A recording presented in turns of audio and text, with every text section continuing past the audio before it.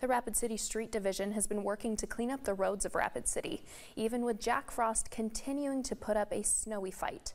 About 22 crew members on the day shift worked to keep the roads clean, and about 6 members covered the night shift. The focus of the Street Division was to keep the main roads and help keep traffic moving smoothly. Even with the crew plowing the roads at 3 to 4 hour intervals, the snow piled up by the time they hit the streets again. The day crew has been out since 4 o'clock this morning plowing.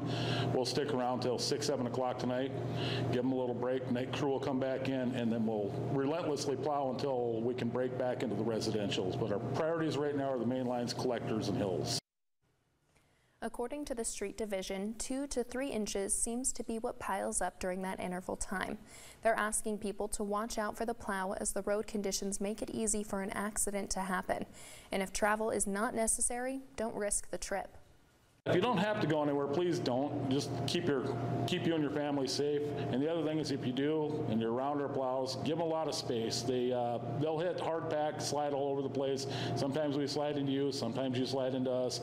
We damage your cars or you whatever. We're going to be down that plow, possibly 2 plows for an hour at least that we're not working. Cahill urges people to drive safe as some of the roads have ice built up already.